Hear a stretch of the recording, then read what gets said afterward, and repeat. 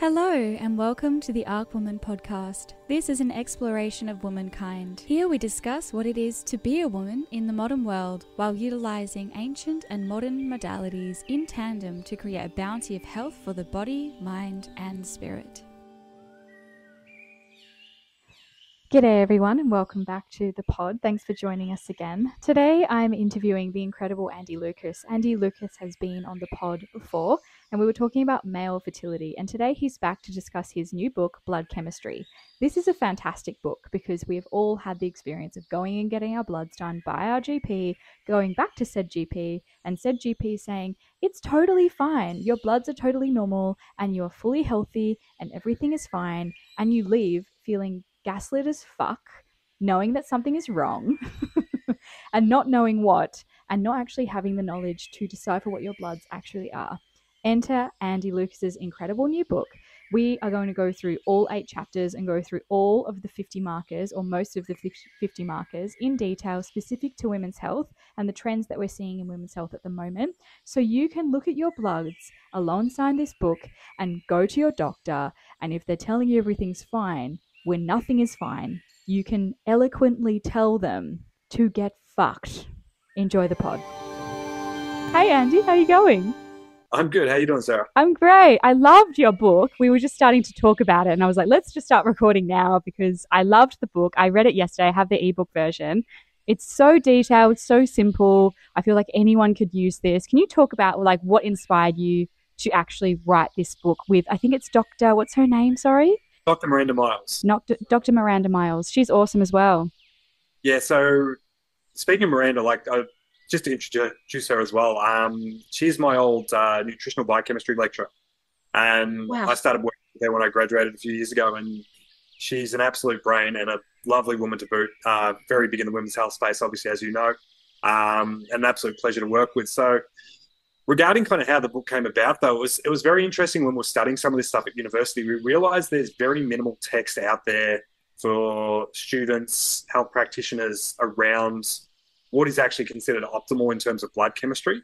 There's a lot of medical text, obviously, that kind of talk about these types of things, but the way the medical industry looks at it, blood chemistry is very different to how we as natural health practitioners look at it when we're actually trying to achieve optimal health.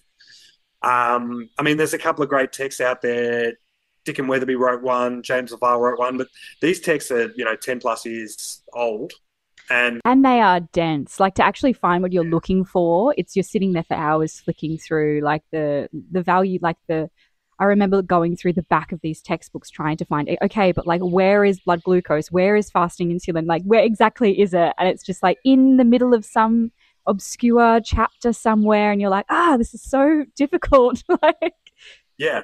And the reality is they're based on US. So realistically, being here in Australia, there's the difference between the US ranges and the international standards.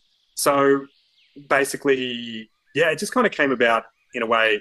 There wasn't much out there. I found myself constantly referring back to old notes, and I just started to kind of piece one together. And it's like, this is a really good idea to actually put something out there to market, because I can only assume I'm not the only one in this situation who's trying to understand blood chemistry. And, especially when you're in the learning phase, like having a nice little reference it just makes it a lot easier. And realistically, I refer back to it all the time, even when I'm working with clients these days. So, that's kind of how it came about. And, it's been a great success so far. So we're really happy with what we came out with.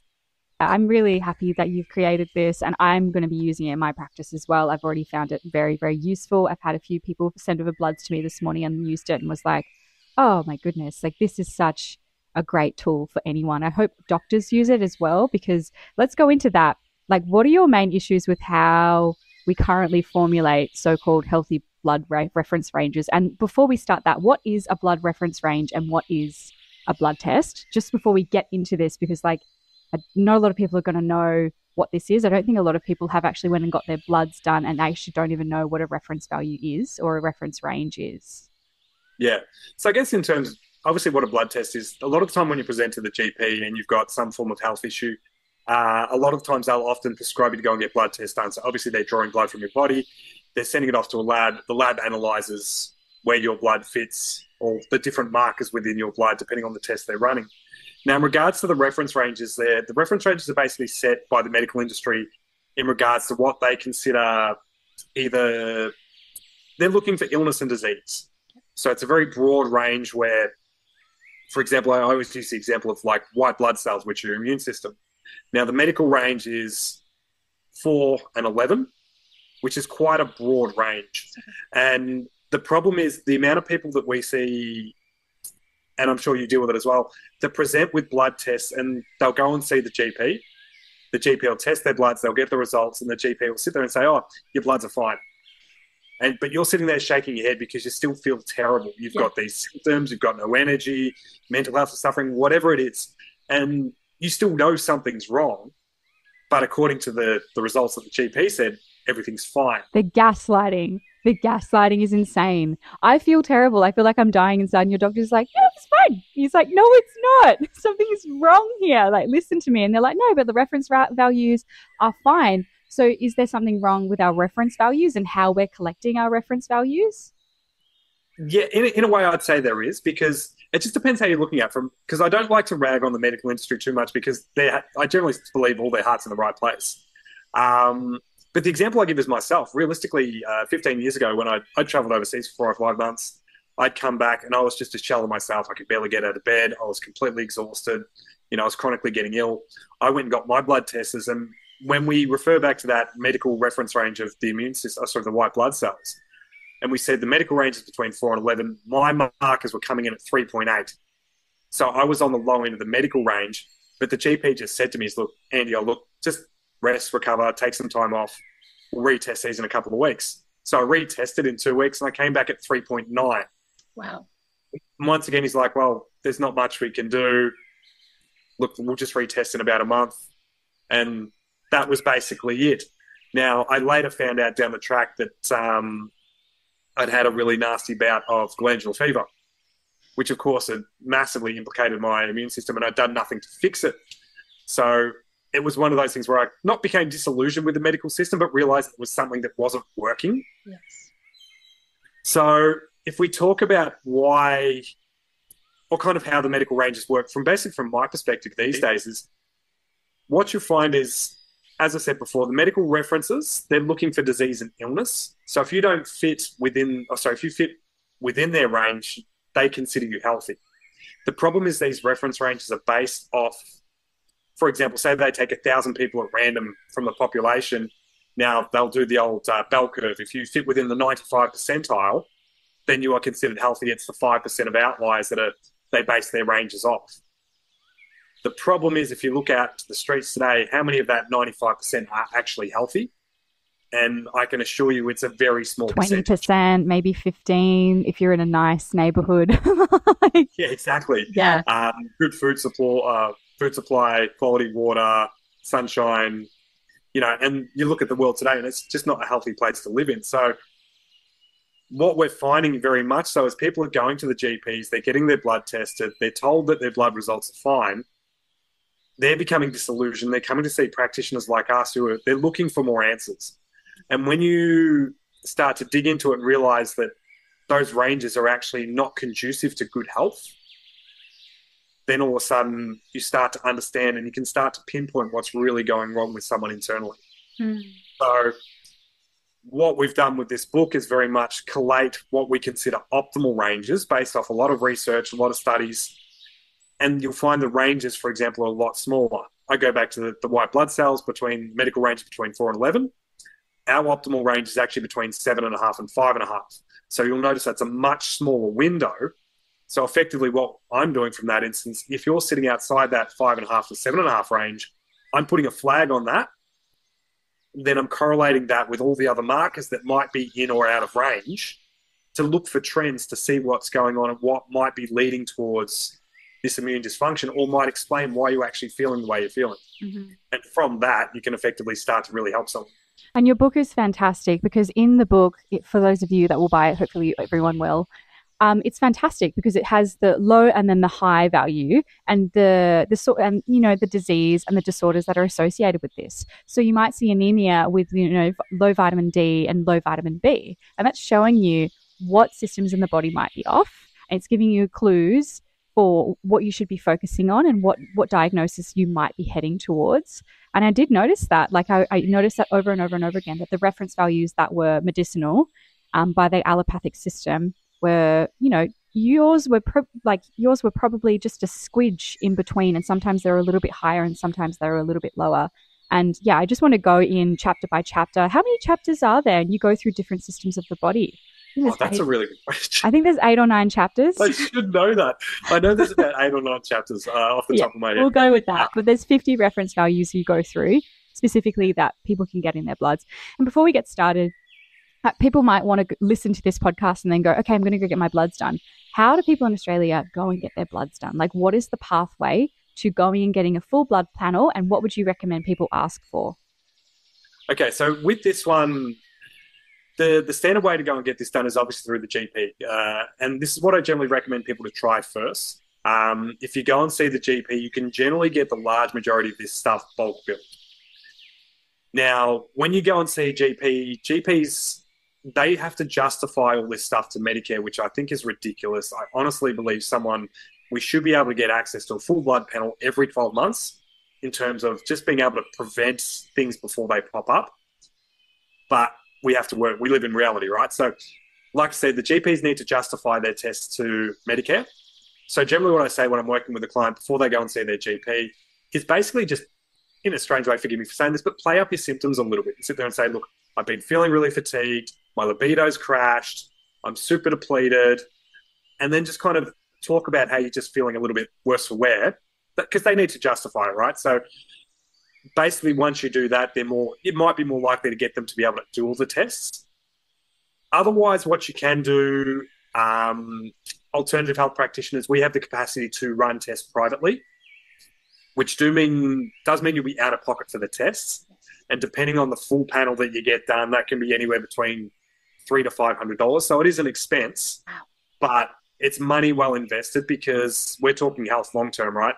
It's far easier to kind of catch something early, spend a little bit of money correcting nutrition, diet, lifestyle, than 5 years down the track dealing with disease and being on medication for the rest of your life.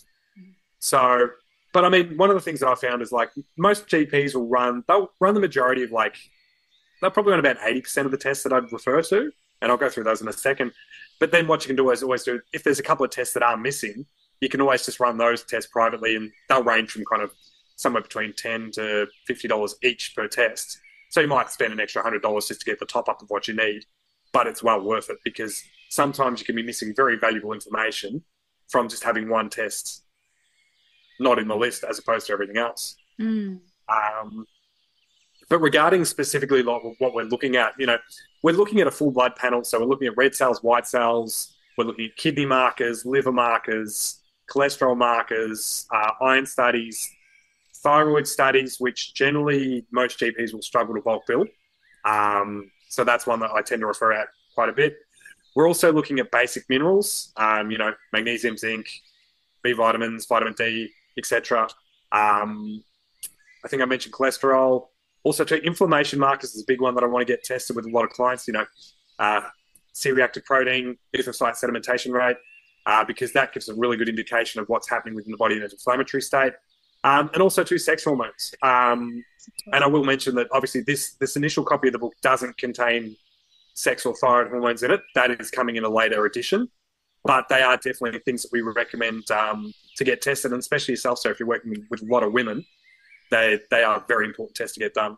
And that's a question I get from women all the time, is because our sex hormones change quite significantly. And a lot of the time doctors are like, oh, let's just put you in whenever. And it's like, well, I don't think that makes total sense, because, luteinizing hormone, progesterone and estrogen are going, and even testosterone, oxytocin will cycle through.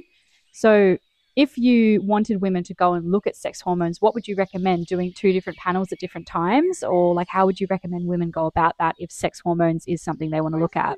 And forgive you not having the specifics on me at this point in time, but generally what I'd say is there are certain dates for certain hormones that you want to test relative to your cycle. Yes. Whether that's at peak ovulation or whether that's 2 or 3 days after the bleed begins. That's when you want to get these tests done. So you can still get a full panel done, but you might speak to your GP and say, well, look, if a GP knows what they're doing, they'll tell you when to get these tests done at the right time. If they're not, then okay, get your blood test, speak to someone different. So if you think you're low in progesterone, get it when progesterone will be at its most dominant, vice versa for luteinizing hormone and estrogen as well. Yeah. And also to make sure you record where you are on your date of cycle. So when we are analysing these tests, we can also make sure we're referring back to certain ranges because, as you said, a lot of female hormones will fluctuate throughout the cycle. And if we don't know which day you are on, mm-hmm. then we can't make an actual accurate analysis of kind of where these levels are at. Yeah. Okay. Well, let's get started. I wanted to go through each chapter of your book and I wanted to ask you a few questions about each. I have so many more questions I wanted to ask. I was reading your book yesterday and I had like an A4 notebook and I had about 4 pages filled of questions just because I was like, this is so fascinating. I love blood work so much and I love this book so much, but I've whittled it down to 2 pages. So let's get started. All right, so let's start with red blood cell counts. What would women look for in red blood cell counts? Specifically, what are some general trends that you see in blood work from women? Especially one of the big, just in general with women, one thing that I see a lot of is very much depletion. You tend to see a lot of the ranges on the lower end of the scale. And a lot of that does come back to nutritional intake, which probably from a female perspective, the information we've been taught for years is, eat less, move more, you'll be healthy, you'll be skinny, which is complete and utter bollocks. Yeah. What we need to be looking at is, calorie intake is very much relative to caloric demand. So, the more you're doing, the more stressed you are, the more minerals and nutrients you need. Because the problem is if you're not eating enough, then you're going to impact hormonal production. You're going to impact the development of red and white blood cells. It's going to impact your immune system. So, yeah, generally what we see from in general kind of trends, like I'd see low white blood cells, low red blood cells. Hemoglobin count is specifically low. I know a lot of women tend to run on coffee, which will impact these types of things from a negative standpoint. So I guess relative to that, the whole depletion cycle, which I'm sure we'll get further into as we go into these questions, it's just something that I see time and time again. Yeah. So sad when you see that, when you see blood work and you're like, oh, wow, this woman is so depleted and she's probably just like, what's wrong with me? And all the science is really quite pervasive and tells us that we should just be acting like a little man and that we should be able to do the F45 and eat vegan and, drink coffee every morning. But obviously that's affecting our blood work and our blood specifically, I would say, pretty hardcore. So the next one I think is quite interesting because women have the highest percentage of autoimmune disorders. Should women with these disorders get blood work done focusing on white blood cell counts, such as neutrophils and monocytes, for example?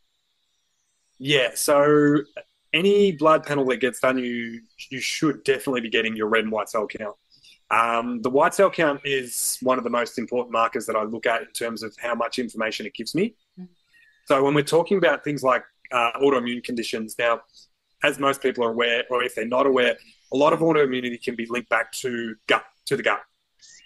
Now, when there's degradation in the gut cells, when there's intestinal permeability, or leaky gut, what happens is the immune cells become overactive in an attempt to fight off what excess toxins, chemicals, pollutants, whatever's put into the body.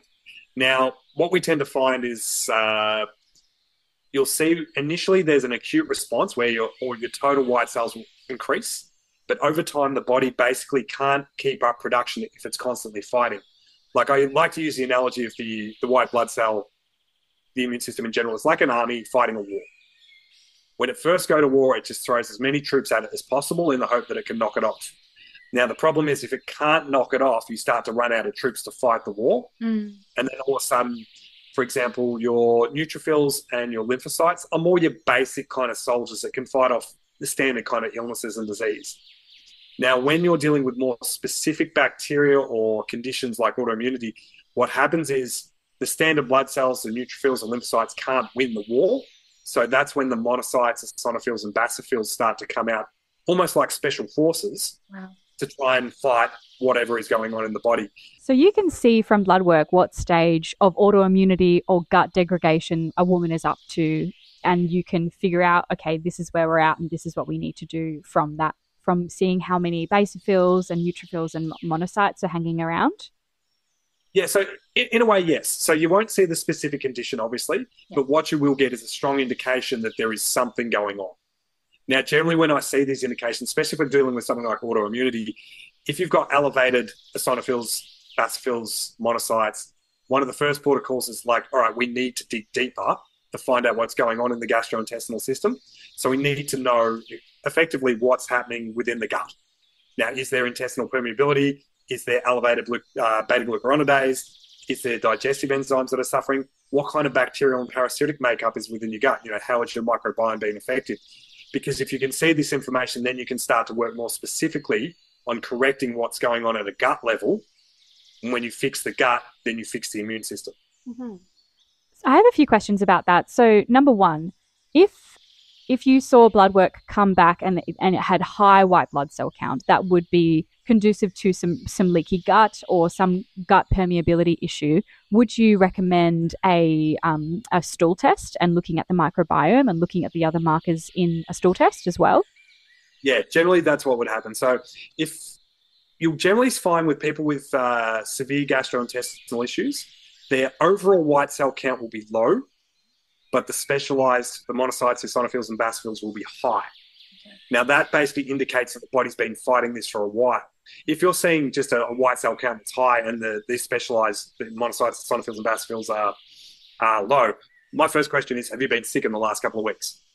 The body's probably just fighting off some kind of virus. Mm-hmm. So, but once you kind of get that indication, okay, yes, they're chronically low, the specialized forces are high, okay, then we do need to go and do some further investigation. That's where something like stool testing kind of really comes into play. Okay. So what would you recommend for high versus low, generally, white blood cell count? So say if a woman got a blood work done and she had high white blood cells versus low, what would you recommend from a nutrient profile to correct this issue? So if we're trying to support the immune system in general, basic minerals such as zinc and vitamin C, like everybody knows, they're super important for immune health. One thing that I really encourage is omega-3s. Omega-3s are super essential for helping heal the cells. Every one of our cells is made up of a lipid membrane. We need good quality lipids, fats, to actually help heal these cells, which protect the body from all these toxins and chemicals and viruses, for example. But then there's other things, like if there's some kind of gastrointestinal concern going on and there's chronic inflammation in the gut, something like a curcumin is incredibly powerful for reducing inflammation. Especially something also like quercetin, which is actually really good to help deal with high levels of histamine in the blood. Those types of things can be really, really beneficial. Just a quick shout out to our sponsors, Creation Cacao. Creation Cacao is an organic ceremonial cacao company, and they are passionate about making sure that you guys have the highest quality cacao in your cabinet. If you know me, you know I love cacao. I have it every day or every other day if I'm not having a matcha, and I found it incredible for my health.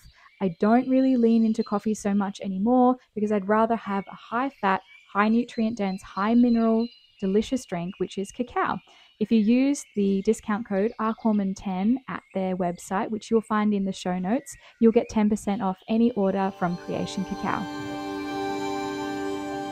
Okay, amazing. So let's move on to blood sugar balance, which I think has also, all of these things we're talking about are having a moment in social media health spheres at the moment. There's lots of misinformation about a lot of the things that you clarify in this book, which I love this book for because it just made everything so simple. So blood sugar balance, can you briefly explain how blood sugar massively impacts women's hormonal health throughout the cycle and how it can impact different, sex hormones specifically, if you wanted to go down that route?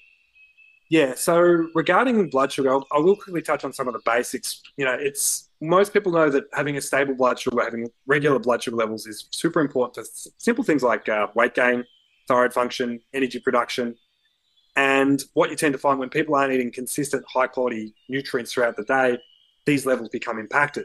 Now, what happens based off that, if we're moving into more of a women's health kind of sphere, effectively when you have elevated levels of something like insulin, for example, it leads to excess androgen production. Yeah. So that's going to lead to increased levels of testosterone. Now, from a female perspective, yes, females want X amount of testosterone, but they want much more estrogen. Now, you want to flip the scale in terms of men. We want high levels of testosterone, but lower levels of estrogen. They both have their place and their roles within the body. Now, what you tend to see when women have high levels of insulin are things like polycystic ovarian syndrome, Yes. which is really, really common. Now, that's associated strongly with increased levels of testosterone. Mm-hmm. You know, so one of the other things you're likely to see too is when you've got that kind of hormonal balance out of whack, too much testosterone, not enough estrogen, that's going to mess with your menstrual cycle as well, which can lead to much further things down the track. Irregular periods can obviously lead to fertility issues further down the track. So it's super important that blood sugar is actually balanced and within ratios, because from a female health perspective, because women are more sensitive in regarding to their hormonal balance. If that's out of whack, it can have massive implications on things like this moving forward. Mm-hmm. Okay, thank you for going into PCOS, because I think it is so interesting how we talk about PCOS and how it is changing at the moment, because people understand PCOS as a purely reproductive disorder, and absolutely isn't. It is a metabolic disorder that negatively affects the hormonal system and the endocrine system. And I didn't actually understand the root of how that kind of came about biochemically in the body. Thanks for explaining that. So when we're looking at blood glucose, we're going to be looking at fasting blood glucose in a blood test. So how does high and low blood glucose for a woman's hormonal health affect women? So in terms of fasting blood glucose, now that that can be manipulated quite well in terms of, from a nutritional standpoint, so if it's high or low, it generally resolves with a quality diet can be can be corrected quite easily. So I guess one of the bigger questions, and I think we spoke about this earlier, is in a way it's kind of linked with insulin as well. So what I might kind of look at, one of the big things that I look more at the insulin levels relative to women's health.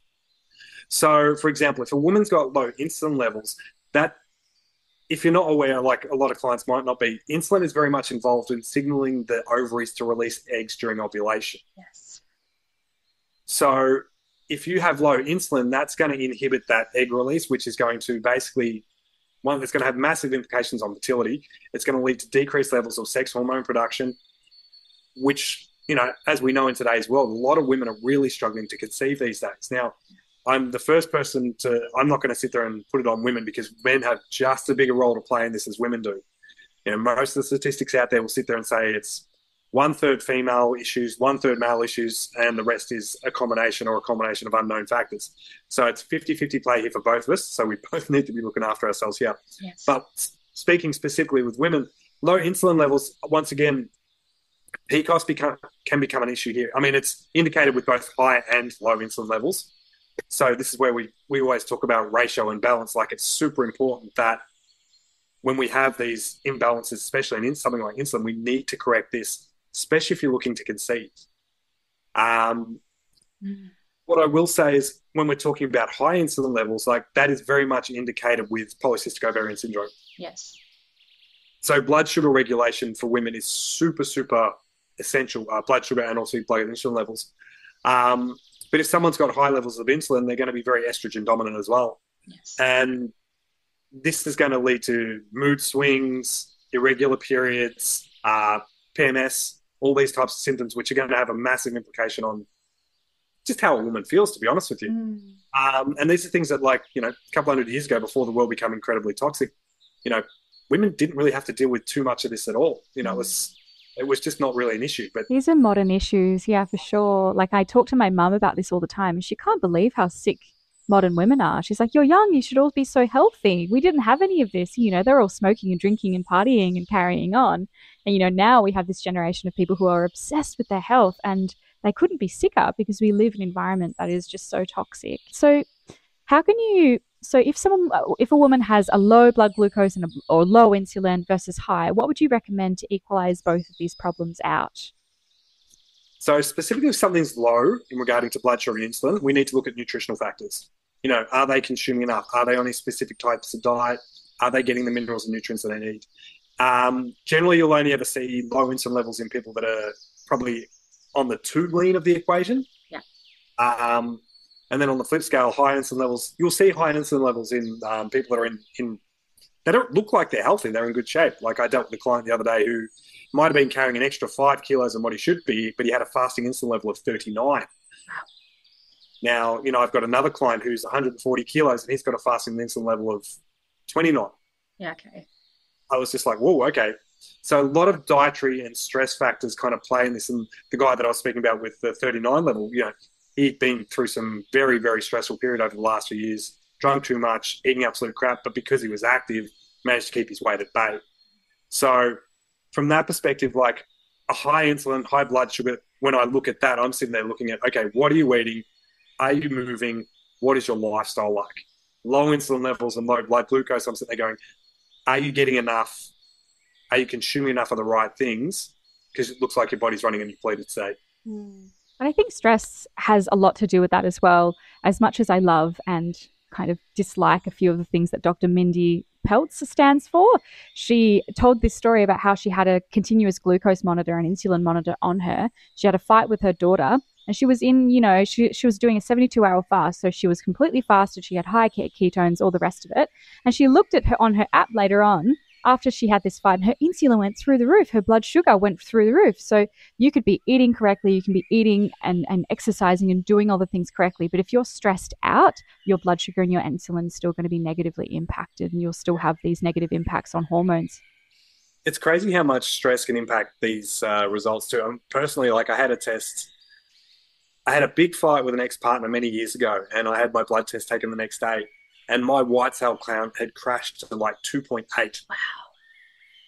Whoa. I got it retested 2 weeks later because we were worried, and it was back up to, look, I naturally have a lower white blood cell count because of some factors in my life in the past. But from that perspective, like it dropped massively just based off that one fight. So there is something to the hippy dippy sphere that says, energy and motion, like these things do absolutely have an effect on the biochemistry and the physical nature of our bodies for sure. Yeah, and looking at things like, if you've been exposed to illnesses, disease, chronic stress over a long period of time, for my instance, chronic stress has been a big thing throughout my adult life. That's what smashed my white blood cell count or my immune system function. Now, no matter what I did to the only way to kind of really correct some of these things, if you're not dealing with the underlying stresses, then you can do everything from a nutritional standpoint, you can eat the right food, you can exercise and move the right way. But if that chronic stress is always there, there's always going to be a problem. So as you know, from women's health perspective, chronic stress is a massive issue. Huge. That we need to take into consideration when we're getting these things done. Yep. And it sounds so cliche to say all the time, oh, are you stressed? And almost you probably see this with your clients as well. And you bring up just the word, people are like, oh, yeah, I'm stressed. Everyone's stressed out. But we don't actually realize how it can negatively impact our health. And I guess you've specialized in men's health and probably fertility as well. And that's probably something you have to talk about with every single one of your clients. And I feel the same as well. So while we're on that, what are some things that you would recommend for men and women to decrease the amount of stress in the body? Well, stress is it's a multi-pronged kind of equation because there's a multitude of different stresses out there that we're dealing with, whether it's physical stress, nutritional stress, emotional stress, lifestyle stress. But what I will say is the human body at a biochemical level doesn't differentiate between these types of stresses. It's all one stress. So we need to basically, and this is the beauty of blood chemistry, you can start to see how this chronic stress is manifesting at a biochemical level and address it accordingly. One of the big things that I see quite commonly is simply most people are running on a very depleted state. Their stress output is up here, their nutritional intake is in here. So their bodies are chasing their own tail. So what happens is the body can turn catabolic and start to break down its own tissues to find the minerals and nutrients it requires to keep us functioning at somewhat of a functional level, I guess. Yeah. Now, if you don't correct that imbalance, you can give every supplement or make every lifestyle change under the sun, but if you're not getting the minerals and nutrients you need, the body's never going to be able to fight the stress at a biochemical level, and you're going to be forever stuck in this chronic cycle of stress. Yeah. So, from my perspective, like I said, we really need to take that into consideration. And I think one of the biggest things with stress is there's certain stresses we can control and certain ones we can't. Yeah. We control what goes into our body. That's one of the first things we can address. Now, if we control what we put into our body, is that going to fix everything overnight? No, but will it help correct a few of the other imbalances over time? Of course, it definitely will. Yeah. So we can address it slowly get the body back onto that kind of anabolic cycle where it's starting to heal itself, so it's producing more energy. So when you're dealing with a stressful situation, guess what? You can cope with it because you haven't got a million things running in your mind elsewhere. All right, thank you for that. So, the next chapter of your book focuses on electrolytes. And before we go deeper into this, can you please explain briefly what an electrolyte actually is? Because we hear this word a lot, and I don't think people actually understand what it means and what electrolytes are and what their function in the body actually is. Yeah, so I guess the best way to look at electrolytes, and we've all heard the word, everyone talks about you get some electrolytes, I'll go and have a Gatorade and you'll be fine. Ugh. Um, when we're looking at electrolytes, we're looking at things like sodium, potassium, bicarbonate, chloride. Now, these are all essential minerals that once upon a time we used to get in our water because we used to drink water from the streams, which would leach these minerals off the rocks. Now, what these electrolytes actually do is they actually help to move things in and out of the cells within the body. So from a cellular health perspective, they are super, super essential. So you can drink 2 liters of tap water a day, which has got nothing but outside of the crap in there, it's got nothing in the way of electrolytes in there. So you can have plenty of water in the body, but unless you've got these electrolytes, which you do get from things like, you can get from Celtic sea salt, lemon, lime, they contain a lot of these minerals, electrolytes as well. They actually hydrate the body at a cellular level, which assist with, producing energy, moving minerals in and out to kind of keep us healthy and keep us functioning at our best.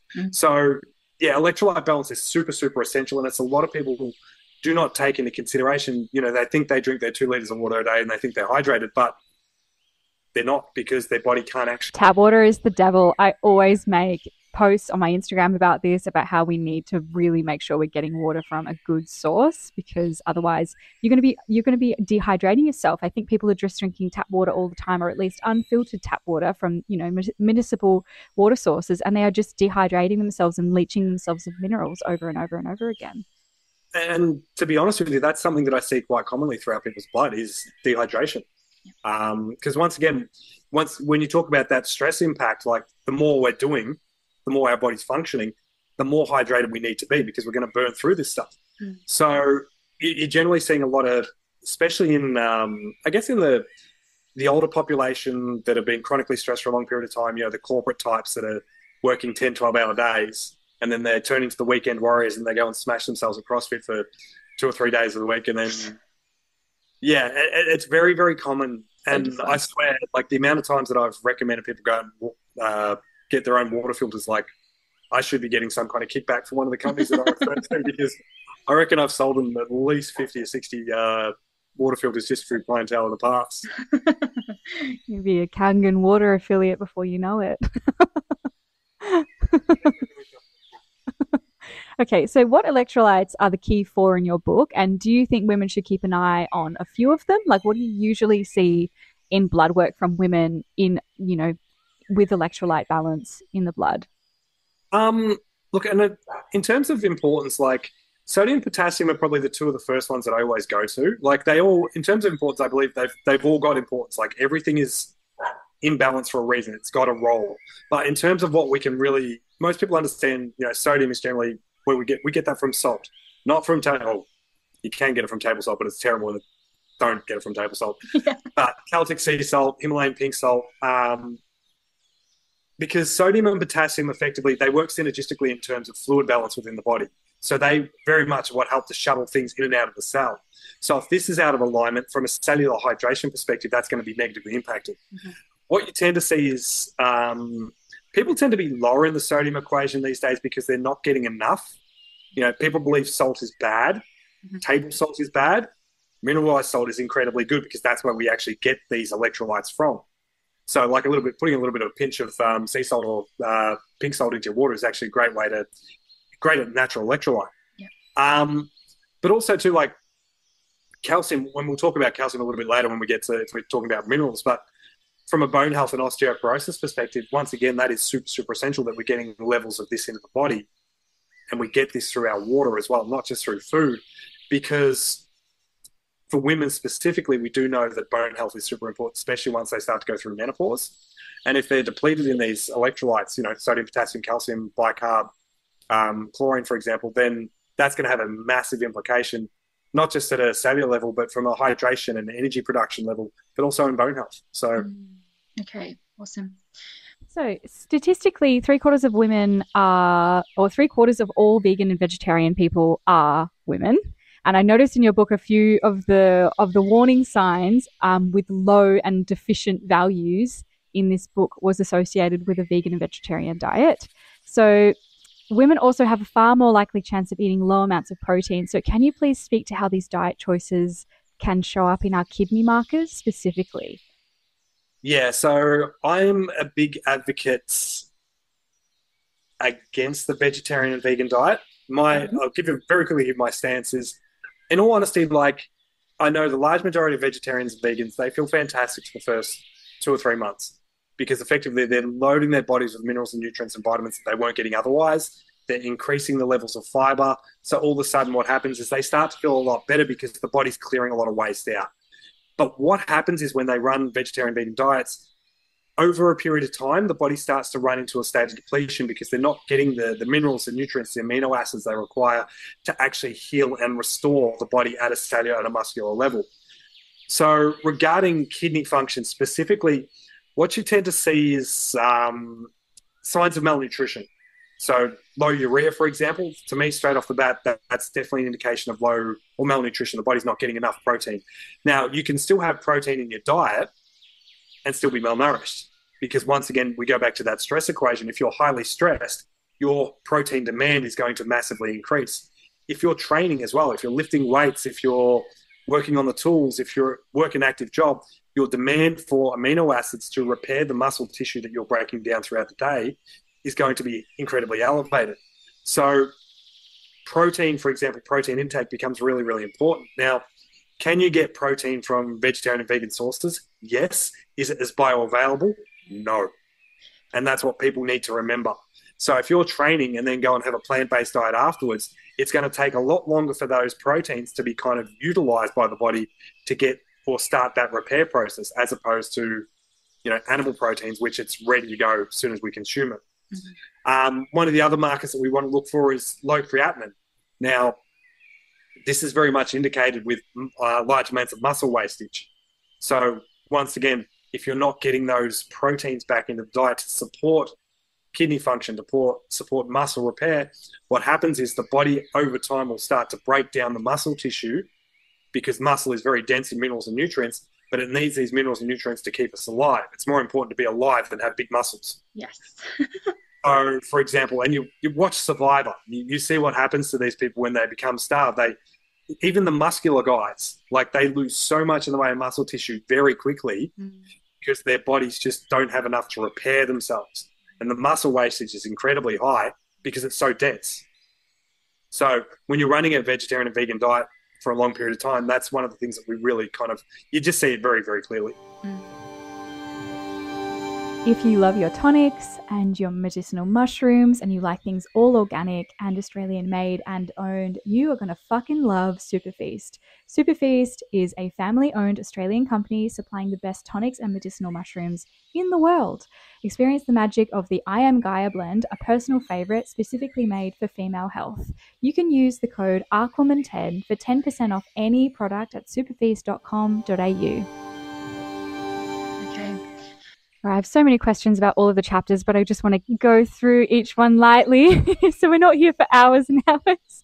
So let's move on to the liver, which takes a huge hit with women specifically who are on the birth control, and even the copper IUD, which increases estrogen in the system. So what blood markers would you look out for with women specifically on hormonal birth control pills? Yeah, so specifically in terms of what actually happens, we're looking at the hormonal birth control does a lot of damage to the body at a cellular level. Now, this leads to increased levels of inflammation when the cells become damaged, which what happens is you'll see in terms of liver markers specifically, ALT and ALC, when they become elevated, that's very much an indication that there's some form of liver damage or inflammation within the system. The liver's producing more of these enzymes to help kind of fight what's going on. So when I see ALT and AST elevate, I'm just like, okay, straight off the bat, we need to look at what's causing this damage to the liver. Now, for example, the hormonal birth control, the contraceptive pill, for example, that is a strong indicator that you'll see elevated levels here.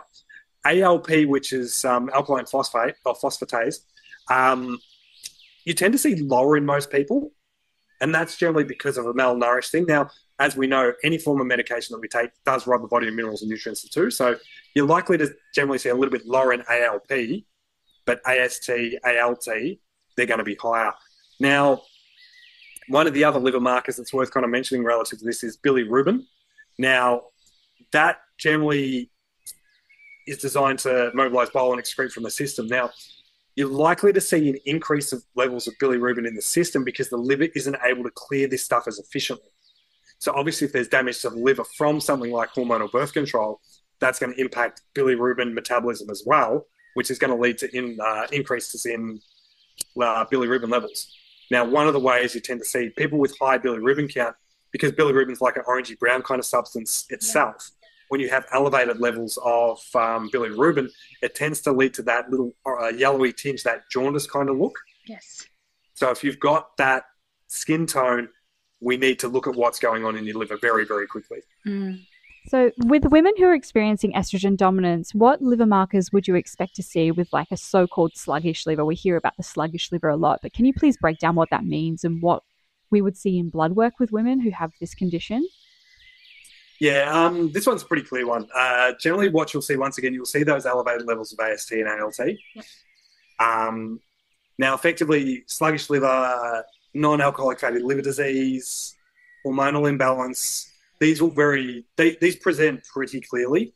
Like I said, AST and ALT are generally your best markers. One of the other markers to look out for, especially regarding estrogen dominance, is one of the sex hormones, which is SHBG, or sex hormone binding globulin. Mm-hmm. Now, you tend to see this on the lower end of the scale. Now, SHBG is produced in the liver. So obviously when the liver is sluggish, as you mentioned, that's going to impact the production of something like SHBG, which once again, in a low state is not great. In a high state also is quite negative. So it's very important to understand that with the human body, everything works in ratios. So the range has become super, super important. So it's bad if it's low. It can be bad if it's high too, and vice versa. And I think that's the thing that we need to wrap our head around, is that the body is not acting alone. Like there's no one marker that acts alone. It has this relationship with everything around it. And obviously this is what your book goes into, which I think is great. But I think this is something that people need to remember when they're looking at their blood work, is that we're not just looking at these singular ranges. They all have a relationship to each other, and they all have ratios with lots of different hormones that we aren't aware of. I don't think, the science that we have at the moment is incredible. And we have more than enough knowledge to heal people adequately. But this notion that we know everything about the human body is just so fucking ridiculous. We absolutely do not know everything. There's more that we don't know than what we do know. So moving on, so your book touched on blood protein quite beautifully. Is blood protein correlated with protein intake? And what would you usually see associated with high and low blood protein levels?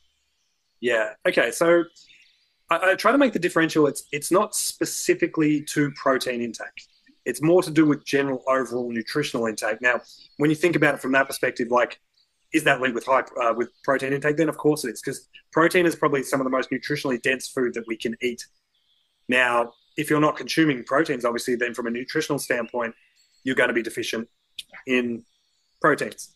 So, but it's also relative to, it's not just a protein marker. So it's more a generalized kind of, I'm not getting enough of everything. Protein is one of the best sources to get it from. It doesn't mean I just need to eat more protein. So relative to kind of specific things, like I wanted to kind of touch on, like, I'll kind of go through albumin, then I'll go through globulin, and because they all have different kind of relevances. Now, one of the things with albumin, I should touch base. So let me take it back a step. Yep. Obviously, what protein markers in the body, so albumin and globulin, very much transporters of anything and everything around the body. So they are super essential. I do tend to see a lot of people on the lower end of the spectrum relative to overall protein markers. But as I said, albumin and globulin have slightly different roles. So it's essential to make sure that we know that they're both within range, not just looking at the total protein count. When someone, for example, has low albumin, they're going to look at things like malnutrition is a big thing. So we need to look at, okay, are they eating enough food? Are they getting enough proteins in their diet? Vegetarians and vegans are notorious for having low albumin. Yeah. Also, too, liver dysfunction. Now, obviously, with these enzymes, these proteins, being produced within the liver, if the liver is not functioning well, that is going to impact their production. Okay. Another factor too, we need to look at gastrointestinal dysfunction. Is there issues with absorption? Is there issues with nutrient breakdown? Because all these things will impair the body's capacity to produce albumin. Now, if we're looking at something like high levels of albumin, for example, now that can be relative, for example, to elevated levels of protein intake. If you're consuming too much protein and your body's not designed to take in that much, that will lead to something like high albumin. Now, definitely not saying the carnivore diet or something like that is bad, because it's not. It's always relative to the individual, because we're all different. Just because a food looks good or says it does this or that under a microscope, that doesn't mean once it's within our bodies, it doesn't act differently. One man's food is another man's poison. How much protein I need to eat is very different to how much protein you need to eat.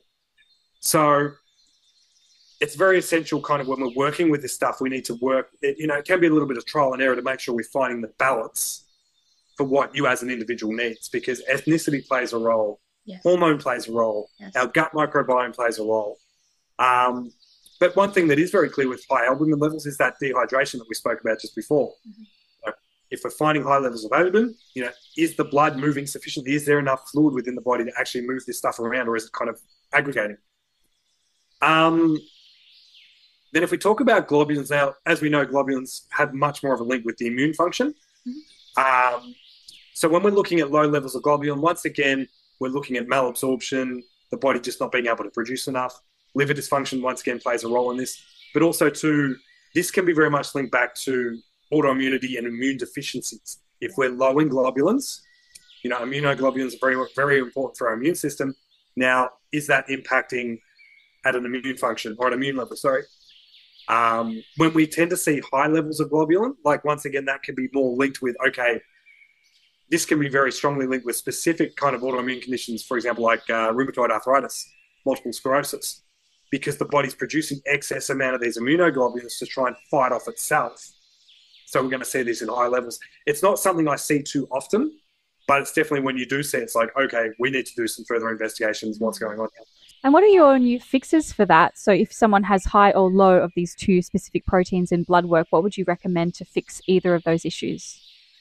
Dietary is probably the first port of call, but also too, you need to support liver function. They're probably the two mainstays that I go to first, because as a byproduct, if you support liver function, theoretically that should take a lot of stress off the body. A lot of people these days focus heavily on the gut, which is super, super important, because we all know the gut is effectively our second brain. It's basically the mailing and packaging and sorting system of the body. It does a lot of work. Mm-hmm. But also, too, if the liver is under chronic stress, then that's going to impact our body's ability to deal with everything that's going on within the body. So we very much need to support liver function while we're doing this type of work. Yeah. But yeah, in terms of what we need to look at is very much from a nutritional standpoint, what are the things we're missing from our diet? What might we be consuming too much of? Or are we putting in things that are causing further irritation or further liver stress, which is leading to these imbalances? Mm-hmm. And so what would you recommend? Would you recommend any herbs or specific vitamins and supplements for supporting the liver specifically? Generally what you'd want to do, you want to increase antioxidant intake. So, dark fruits, dark vegetables, much, much higher in antioxidant content.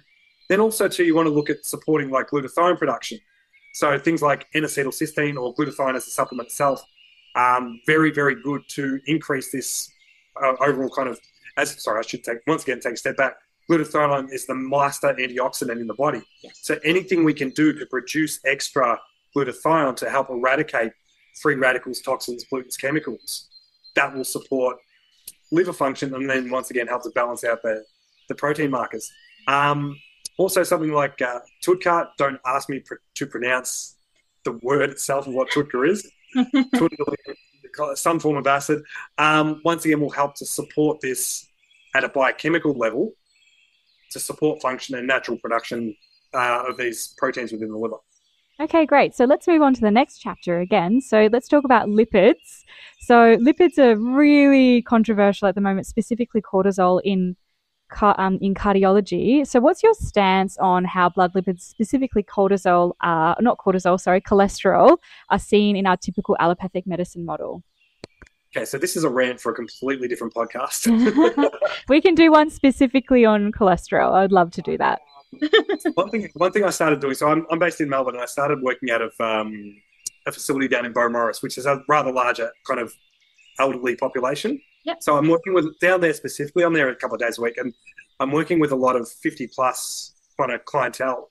Yep. Now, cholesterol is a big topic of discussion down there because every single one of them has got their GP pushing them to go onto statins.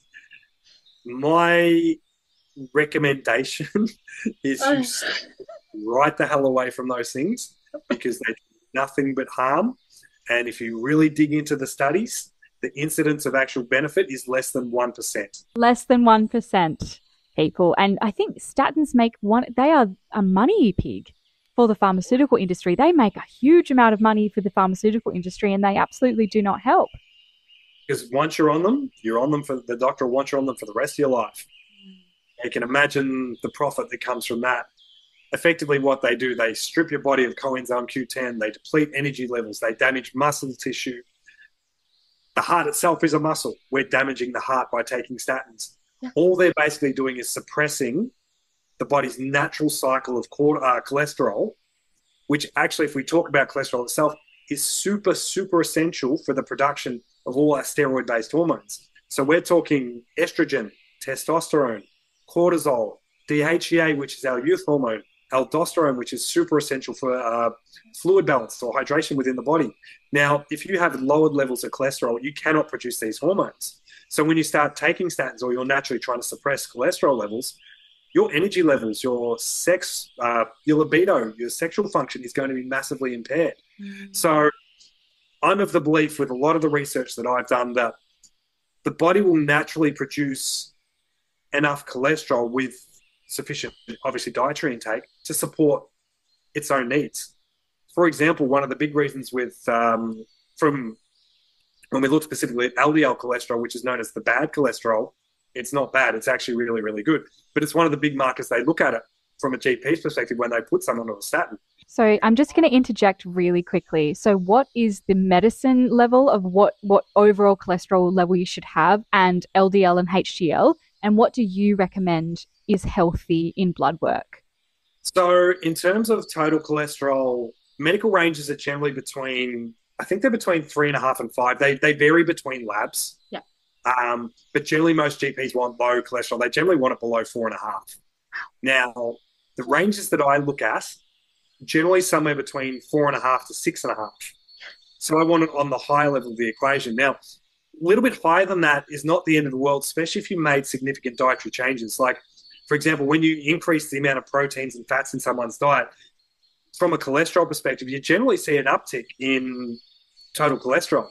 And then they go, so what tends to happen is, like, if I work with a client, we increase their diet, increase total cholesterol from a dietary perspective, they get their bloods done, their cholesterol is even higher than what it once was, even though. And what happens then is the GP sees themselves and they're like, oh, no, you have to go on a statin. Now, this is with clients that are 25, 30, 35, 40, who have in the previous months of kind of changing their diet, have lost weight, increased energy, look healthier, performing better. But, of course, because that one number on that one blood test has gone up, you've got to go on a statin. And it's like, no, it's just the body adapting to increases in dietary cholesterol, and it eventually balances out over time. Yeah. So I naturally want high levels of cholesterol because, once again, as we mentioned before, it's super essential production of all our essential hormones that keep us young and fertile and virile, I guess. So from a vitality perspective, cholesterol is essential. And when I was just said before, when I was talking about LDL cholesterol, like LDL cholesterol is utilized, it's produced within the liver and is recycled by the liver. Yeah. The issue with cholesterol is when cholesterol, specifically LDL cholesterol, becomes oxidized from poor lifestyle choices. So we're talking alcohol, medicinal usage, poor diet, sugar, saturated nasty fats, those types of things. What that does to LDL cholesterol, it becomes oxidized. Yes. Now, it's oxidized LDL that is the issue. That's the stuff that can cause inflammation, can lead to plaquing within the arteries. So it's not a cholesterol issue, it's a dietary issue. Because when LDL cholesterol becomes oxidized, it cannot be recycled by the liver, which is what leads to the clogging of the arteries, etc. So effectively, what we want to do is ensure that LDL cholesterol doesn't become oxidized by, one, ensuring we're eating a quality diet and eliminating as much toxicity as possible, but also including things like antioxidants in our diet to help remove these free radicals to prevent the oxidization of cholesterol before it becomes nasty. You take a statin, you're effectively just blocking cholesterol at the source when we actually do need it. The issue is the lifestyle choices of what we're putting into our body. Thank you. We will do a whole other podcast on cholesterol because I was vegan for a long time, and that's something that the vegan science world talks about a lot, is cholesterol and how deadly it is. And it wasn't until I started eating meat again and actually started feeling better, and I didn't lose weight, but I felt more vital, and I felt like my skin was better. And then I found out that cholesterol is absolutely essential, and I feel like I was completely hoodwinked. I think for the most part, most of modern society has been hoodwinked, and there's lots of weird science out there around cholesterol. I mean, I think we could probably do a whole podcast in the future just about that. We could talk about that forever. Another controversy is iron. So there's so much bad information on iron circulating at the moment. What is your perspective on why so many women have low iron levels, and what can we do about it? So I knew this one was coming. We get asked this all the time. Now, effectively, iron is critical for our health. Energy production, red cell production. The problem is we're finding, and I'd say not a large majority, but I'd say a majority of women that I test, especially premenopausal women, when we run their iron tests, and they might have high levels of iron or sufficient levels of iron in the blood, but they're generally depleted in ferritin, which is effectively stored iron. Yes. So basically, they do have some iron in their body, but they're not storing any. Their reserves are all but gone. So effectively, if you think of it from that perspective, if you don't have a piece of red meat or intake any kind of dietary iron sources for a couple of days and you've got no stores, this is obviously going to explain why you're feeling so depleted, so crashed, because the body's got nothing left. So regarding kind of as to why this is, there's a couple of factors that are at play. The obvious one is dietary intake. So if women are not consuming enough high iron-based foods, so specifically animal proteins, because once again, animal proteins, minerals, nutrients, vitamins, iron are going to be far more efficiently absorbed from animal proteins than it is from plant sources. So that's why consuming proteins within your diet becomes super essential. Now, this whole analogy of only eating red meat twice a week, I honestly believe is absolute bollocks. Because they recently came out and kind of disproved this with a study that what they were doing, the studies that were saying that red meat is bad and you should have it twice a week, basically included every single processed food or processed red meat in the study. They never separated a piece of steak from a piece of salami. So you guys are smart enough to work out the difference between the two. But I guess one of the other factors relative to one of the reasons why women have low iron, obviously, probably two parts I should mention. Obviously, a woman that's got a healthy menstrual cycle, she's going to be losing iron when she goes through a bleed. Like, that's a given. That's why generally you'll find, especially you'll see it in the book, like the ranges that I've got for ferritin levels between men and women are different. I expect men to have higher levels of ferritin because we don't have a cyclical bleed. Whereas women, obviously, when they bleed every month, they are losing a little bit of iron in their blood. But also, I guess, one of the big factors that we look at, and this is relevant to men and women, is from a microbiome perspective. If your gut health is impaired, your body's capacity to break down foods, if your microbiome is imbalanced, you don't have the right bacteria that actually can synthesize iron within the gut, then obviously you're going to be low iron. But then also from a structural standpoint, if you've got damage or intestinal permeability, damage to the cells in your gut, your capacity to absorb iron is going to be impaired as well. Further to that, if you're consuming low levels of vitamin C, vitamin C is required to uptake iron within the cells. So from a gastrointestinal perspective, that is critical when it comes to iron levels within the body. And we will circle back to that in a few questions because, I would like to talk about iron infusions and leaky gut. So do you recommend, first of all, iron infusions and supplementation of iron? Okay, so two different answers. Iron infusions, no. The simple premise is, whilst it will get a lot of iron into the body very quickly, honestly, you will feel better. The amount of people that I've spoken to that get an iron infusion, they do feel better afterwards because all of a sudden they've gone from having nothing to having quite a bit. So there's going to be a natural uptick in terms of energy and how they feel. The knock-on effect, however, is much more significant. So basically what happens is when you have an iron infusion, it all bypasses the gut. So effectively, you're just pumping it into the blood. So it's just a Band-Aid solution. Yeah.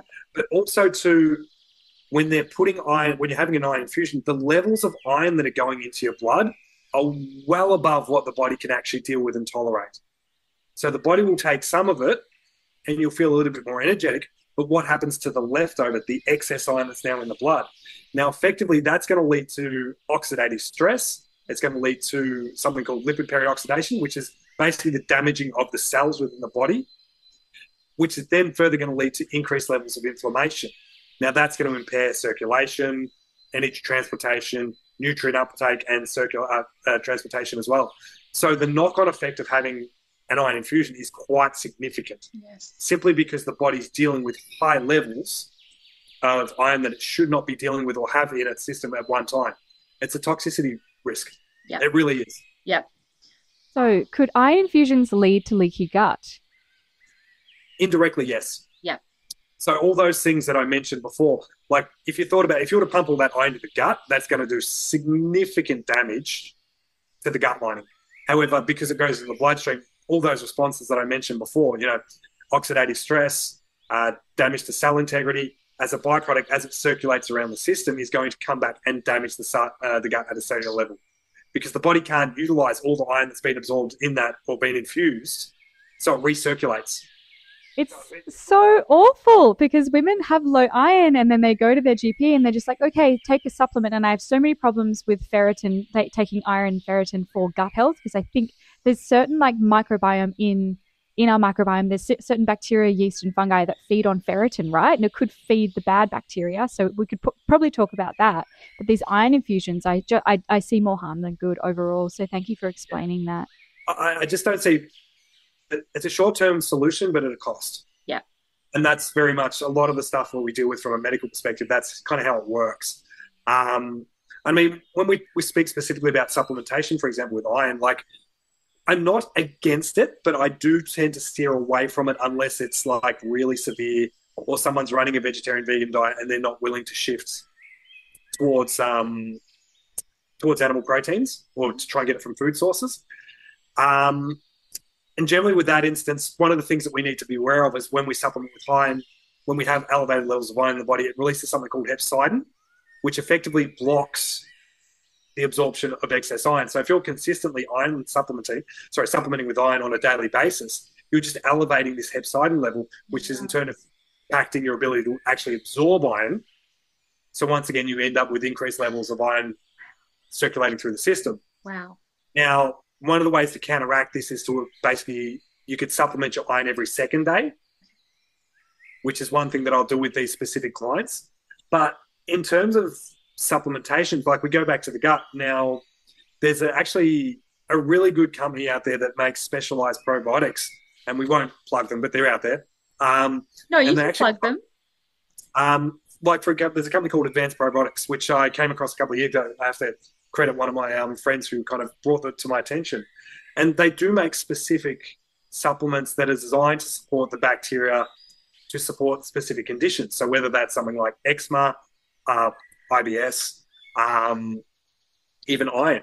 So there's a specific probiotic strain that they utilize in their iron probiotic, which will help to produce more of the bacteria that will produce more iron within.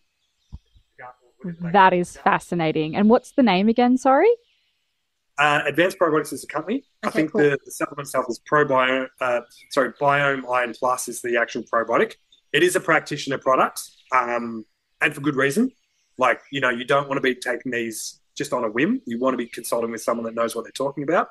But that's what I've kind of led towards. I've shifted away from supplementing with with iron supplementation, and shifting more to the probiotic form, because we're actually going to correct it at a more kind of at a base level is probably the word I was looking for. Well, it sounds like you're healing an iron deficiency problem and an iron uptake problem holistically. You're going, okay, we don't have iron in the body. Let's give more dietary iron and more supplementation. Let's only take it twice a day or like twice every second day. And then let's also give you the probiotics to support the uptake of this in the gut as well. I think how you're dealing with all of that is quite beautiful. And I think that's how we should be doing it, as opposed to just slapping on a huge iron infusion, which causes all of this fallout later on.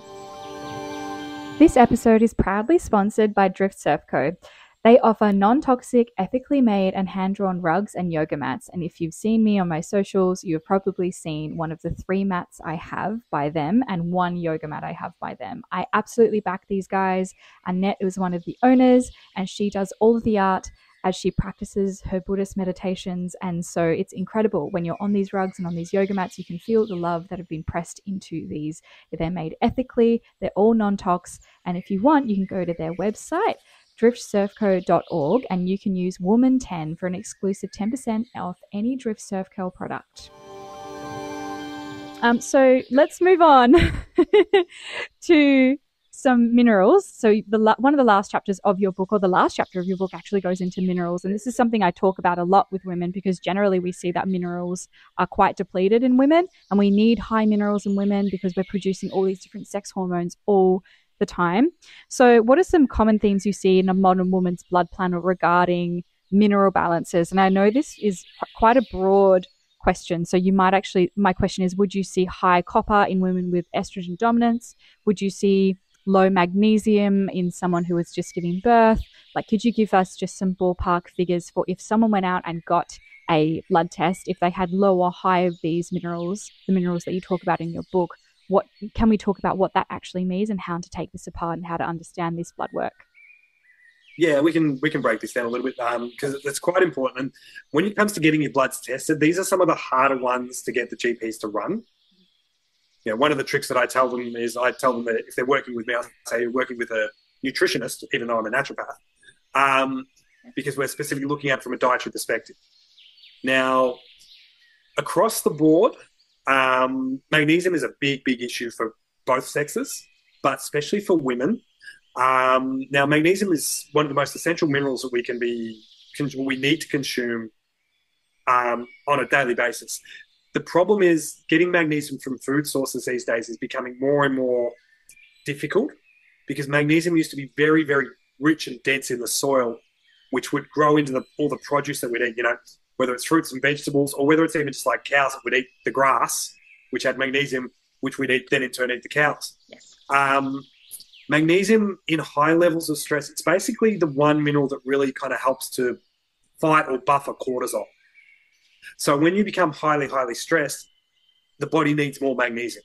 Mm-hmm. Now, if you're highly stressed but you've got no magnesium going in, then all of a sudden stress is going to run rampant through the system. Now, I think you mentioned before, in terms of stress tolerance, especially to women, the reality is women don't have the same level of stress tolerance that men do.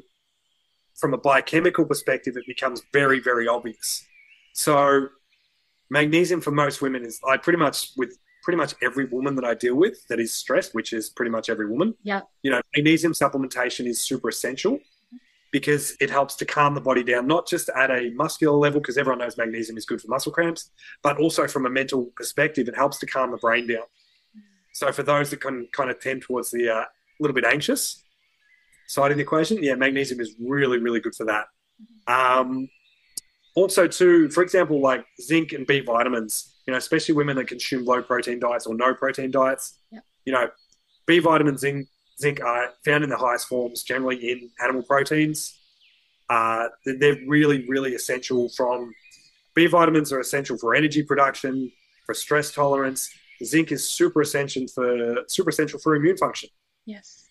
Now, in a stress state, these things become massively depleted.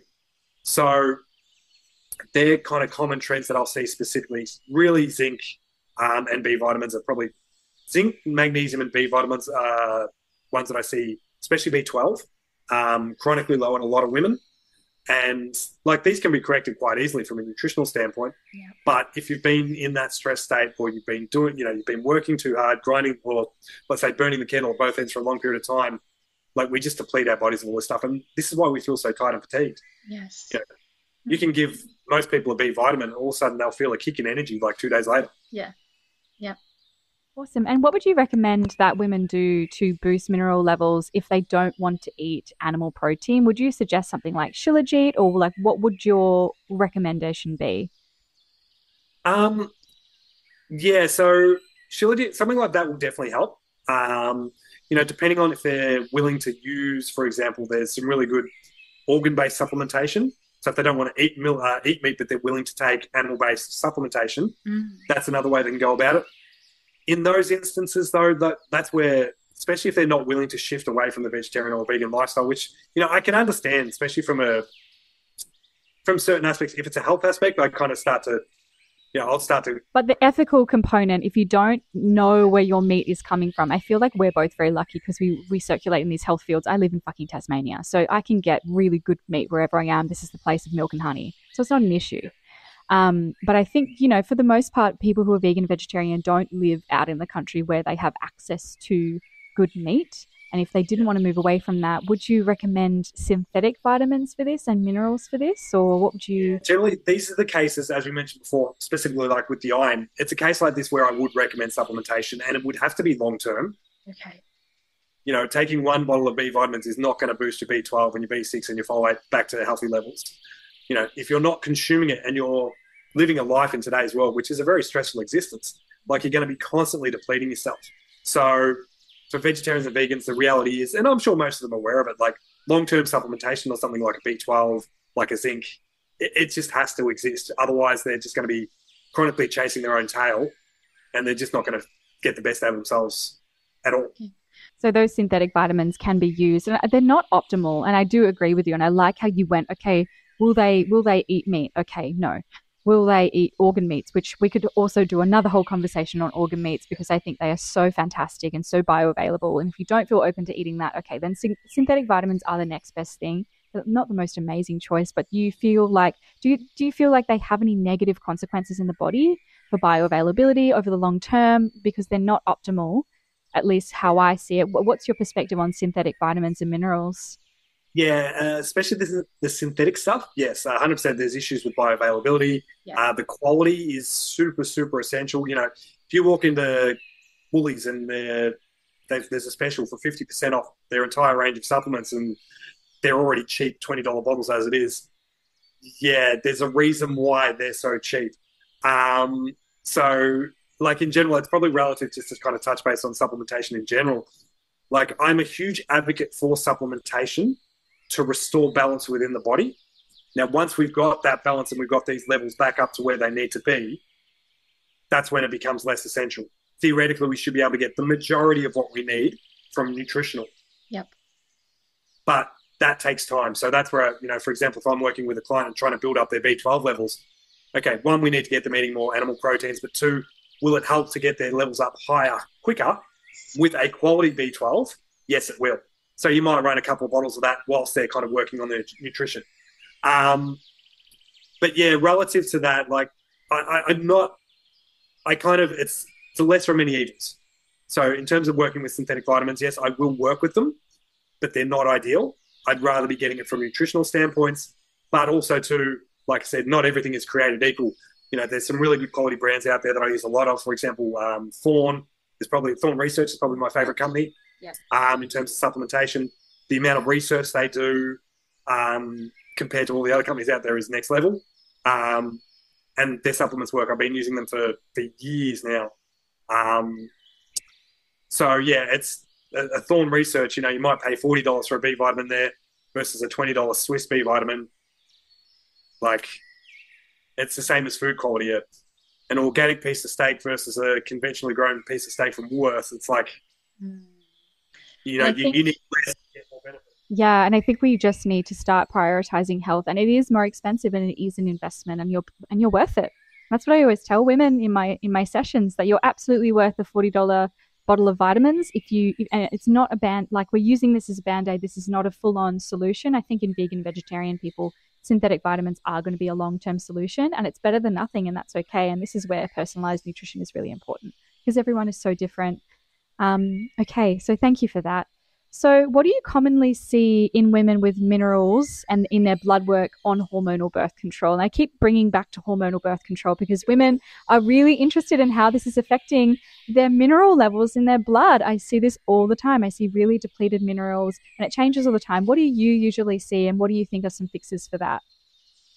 Well, effectively, as you just mentioned, like you're going to see depleted levels of just minerals in general, especially B vitamins. And as we mentioned before, because B vitamins are so essential for energy production, but also for regulating stress levels, like hormonal birth control, like, you know, I'm not the expert in women's health, but I work with a lot of women. Miranda, I work with, like I said, brilliant when it comes to this stuff, working with yourself as well. Like, when women are on hormonal birth control, it just messes with the body on so many levels. And a lot of it, when you strip it back to the biochemical standpoint, when it's robbing the body of minerals and nutrients that you're consuming, then effectively, of course, it's going to have negative implications moving forward. Like, and especially from a fertility standpoint, like, yes, because if you're missing these essential minerals that are required for hormone production, that's going to lead to issues that are kind of, like I said, with sex hormones that are, and from a fertility perspective. So I really can't advocate enough for women to kind of get away from hormonal birth control. Yes. You know, as you know, this is your jam. Like, in terms of kind of what they can do about it, like I said, like, your work is fantastic. And that's why, you know, I definitely send women your way when, especially down in Tasmania. So from that perspective, I really think that we need to look at it when you look at it from a biochemical level, if the body is depleted, how is it supposed to function properly? What is causing this depletion? Is it because you're not consuming enough of what you need, or because you're taking hormonal birth control, or you're on that medication that's robbing your body of these minerals and nutrients? Like, the body just won't be able to function without it. Yes. Yep, absolutely. Okay, so how does hormonal birth control impact women's circulating calcium levels? Now, this is an interesting one because hormonal birth control, I have looked into this briefly before, and from what I understand, it doesn't really impact calcium levels in a negative way. If anything, it's been shown to have a moderate intake or moderate increase. But the knock-on from that is what hormonal birth control will impact at a calcium level is the capacity to absorb and metabolize all these minerals and nutrients. As we mentioned, when we're taking hormonal birth control, it robs minerals and nutrients from the body, which can lead to cellular damage and impaired mineral nutrient uptake. So from that level, that's how I look at it. It's very much, will it impact calcium levels? Not negatively, but is it impacting indirectly at another level? Definitely so. Okay, great. All right, and just to finish up, one of the last questions. So we're touching on a few different things that are quite controversial and like picking up lots of steam in the sphere at the moment. And one of them is copper toxicity. So copper toxicity is having a moment. Can you please speak to its optimal levels and how much too little or too much can impact a female body? Yeah, so copper toxicity, you're right. It's a big one kind of in today's realm. We're seeing more and more of it. You know, especially, funnily enough, those who live out in Western Australia where the soil copper levels is quite high. You tend to finding people with higher copper levels out in soil, out in WA, just because they're consuming more copper-based foods grown in more copper-dense soil. But also, too, when it comes to hormonal birth control, we all know copper's used quite commonly in this stuff. Yes. And from the way that I look at it, it's a difficult one to get GPs to test, to be honest with you. So it's not something you really kind of need to go in there and ask. You know, if you're on birth control, 100% mention, look, I'm on birth control. I'm a little bit worried about my copper levels and how this might be impacting my body. Can we check copper? And you'd like to think they do that if you're working with a good GP. But, I mean, optimal range is generally, I like them to be between 16 and 18. And the crazy part is the medical realm looks at it between 13 and 22. So they're very, very broad ranges. We both know that excess copper levels or impaired copper levels can impact the menstrual cycle. It will have an impact on fertility and pregnancies. Also, too, copper is essential for the synthesis of thyroid hormones. Now, when we're talking about metabolism, energy production, weight management, like, it can have if copper's impacting thyroid function, then that's going to have the knock-on effect that's going to have impact, weight management, energy. Like these are super, super essential for women's health and health in general. One of the other things that I talk about, and I've got dabbled into a little bit, is it's not just essential that copper's in the right levels, but also there's something when we look at zinc and copper together, so the ratio between the two and the impact on mental health. Like if you have an imbalance, and there's been countless studies done on zinc and copper ratios, I'm pretty sure there was a study that I came across years ago relative to, they tested inmates and their mental health relative to copper and zinc levels relative to episodes of psychosis and depression. And they found that when the balance was out of whack, like they tended to lean more one way than the other. So, sorry, just to go back a little bit. So higher copper and low zinc was associated with psychiatric disorders in inmates, prison inmates in this study. Yeah, low levels of zinc, high levels of copper were shown to lead to more incidents of anxiety, depression, mood disorders, mental impairment. So this is where we go back to that, what we mentioned before. Like, and I want to emphasize this, especially, if you are looking at my book and you're looking at one page, it's not a good idea to sit there and say, oh, low copper, take X, Y, and Z. You need to kind of sit there and go, okay, what are the trends throughout my entire blood work that I'm kind of picking up from, whether it's copper, is my zinc levels sufficient? Okay, copper and zinc's fine. Okay, I can move on to the next. Or maybe my copper level's good, but my zinc level's low. That means also the ratio, the zinc to copper ratio is going to be out. So that could be potentially impacting my mental health. Interesting. So we need to kind of look at it. We can't just look at one marker and sit there and say, that's the problem why I'm not feeling great. Yeah. It's an overall sum of everything combined that we start to see trends when things are out of balance that actually dictate kind of how we're feeling and can lead to disease and illness, or even just like fatigue and just not performing at your best. All right. Well, thank you so much. That was incredible. Was there anything else you wanted to say before you finish up? Can you please tell people where to find you, where to buy the book, and more about your partner in crime who wrote this book with you as well? Yeah, so I'm based in Melbourne. So I work out of two facilities at the minute. I work in Albert Park out of a place called Freya Health. I'm in Beaumaris at a place called Core Foundations. I kind of split my time between the two and also consult online, obviously. You can find me, my website is andylucas.com.au. If you are interested in purchasing the book, you can buy it through that website. I'm going to run a 20% discount for anyone that purchases the book. Simply use the code ARCWOMAN in the checkout, and that will entitle you to 20% off, whether that's the hard copy or the ebook. Regarding that, I think the book itself was... Originally, we had the intention of kind of designing for students, for practitioners that wanted a little bit more assistance. But what we found is a lot of people that are just health conscious, that are kind of want to take control of their own health, will find this really useful. I mean, it's written in very easy to understand. It's broken down into simple language. There's no kind of heavy medical jargon or anything like that in there. And, Sarah will put some screenshots or share some screenshots of what's actually inside the book so you can see what it's about. But I think in terms of kind of moving forward, the initial book kind of covers off the markers that Sarah and I kind of spoke about today. We're in the process of writing a second copy, which is going to deep dive into thyroid hormones, sex hormones, some of the more obscure tests that are a bit more specialized, I guess, because we've just found we've had an overwhelming response of people that have got the book. They've just found it incredibly helpful. And we sit there and say, look, we want to get as much of this information out to the population as we can. Because especially in today's time, we're all learning that what we're being told in regards to health and well-being is not serving us, and we really need to kind of take control of our own health. And the more information we have at our disposal, the better we can be. All right. Well, thank you so much. I really appreciate that discount code for everyone, and I hope everyone uses it. Thank you. No, you're more than welcome. Yeah, it's always lovely to chat, Sarah. Yeah. We could go for hours on anything and everything. Oh, yeah. I think maybe I'll have you and I'll have Dr. Miranda Miles on with you as well when you release your second book, which will be in March. Is that correct? We're aiming to get it to the end of March, start of April. Okay, no pressure. I'm just... that is the goal. This year, as you can imagine, is as we discussed earlier, is getting busy fast. Yes. So, but we really want to try and get this out as soon as possible because we just think like this type of information, there's just not enough of it out there. No, there's And not. in a world today where we've got information at our fingertips, one person says this, one person says this, another person says this, we don't really know what to make of it. So if we can kind of bring it all together in one kind of resource, it really kind of helps to make things a little bit easier for everyone.